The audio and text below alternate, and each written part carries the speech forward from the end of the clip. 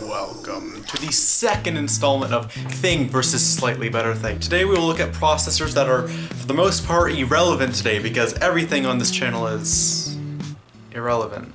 Everyone should know what I'm talking about when I say q6600, 2.4 GHz, quad-core, and unlocked. But the q9300 came out afterwards and could be called the successor of the q6600. A month or so ago, I unboxed a new q6600 and I used q9300 in hopes to compare the two.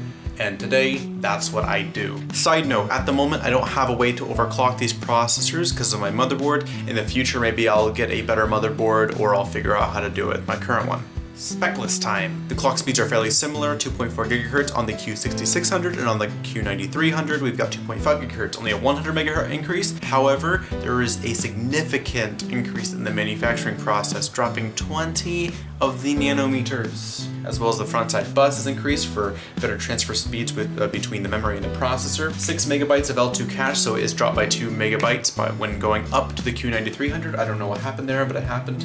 They're both quad cores with 4 threads. The q6600 is the Kensfield architecture, while the q9300 is of the Yorkfield architecture. The whole system used this time is different from the last time. Here it is. It's back here.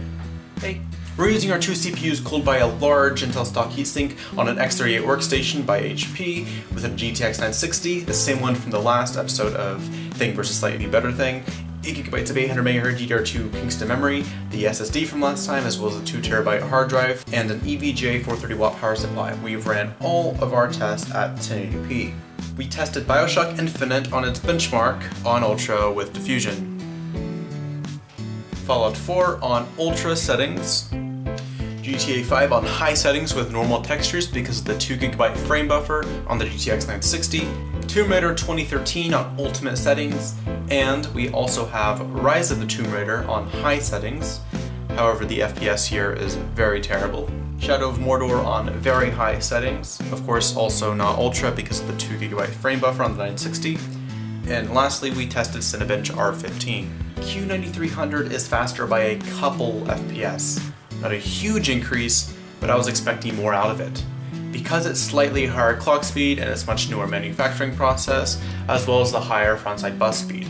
However, let's hope overclocking makes a big difference, because in some of these games, I wouldn't consider them playable. Thank you guys for watching the second installment of Thing versus Slightly Better Thing. I invite you to stay tuned for the next video.